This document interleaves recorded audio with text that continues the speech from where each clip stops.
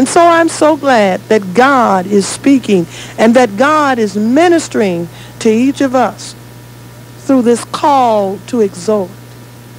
That over the last days that you have listened to me and you have received the charge of the Spirit, this solemn charge that I have given you as I've been instructed by the Lord, that you'll not neglect the gift that is in you, that you will exhort, and that every one of us in the body of Christ will know that even if we're not operating in the gift, that yet we are called to exhort one another daily while it is called today.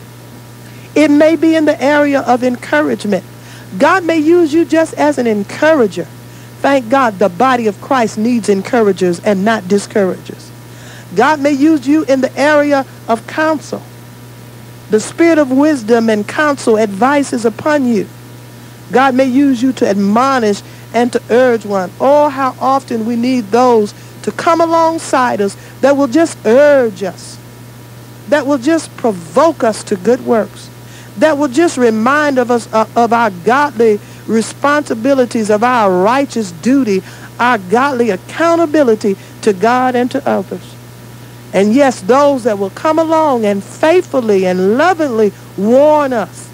They may see the sword drawn. They may see the peril or the danger. And they will open their mouth and warn you.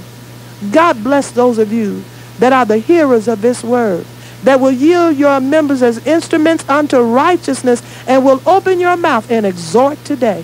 God's word for today is exhort. You've been listening to God's Word for Today with pastor and teacher JoAnn Allen of the New Covenant Life Church.